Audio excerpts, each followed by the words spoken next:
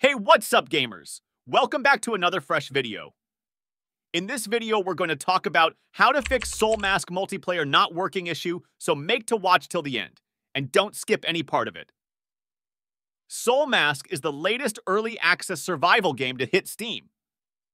And as is the case with most of these titles, there are some serious issues players have been encountering. Crashing on startup is the biggest problem that some players are facing. But there are some fixes you can try if you're experiencing this. Fix 1. Log out of Steam and log back.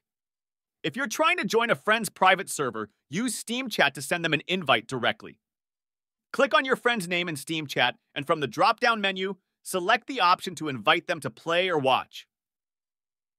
Fix 2. Restart the game and platform. If the game refuses the multiplayer, a complete reset has helped some players. Begin by closing the game entirely. It shouldn't run in the background. Next, restart the game to see if the problem persists. If the issue continues, restarting your computer will often resolve it. Fix 3. Remember the number of the multiplayer server you join. Ensure to remember the number of the multiplayer servers you join because there may not be an option to see recent servers later on. It means that if you want to rejoin the same server, you'll need to remember its number or find another way to keep track of it since the game might not automatically store it for you and you might face the issue with it not working. That's all for today's video.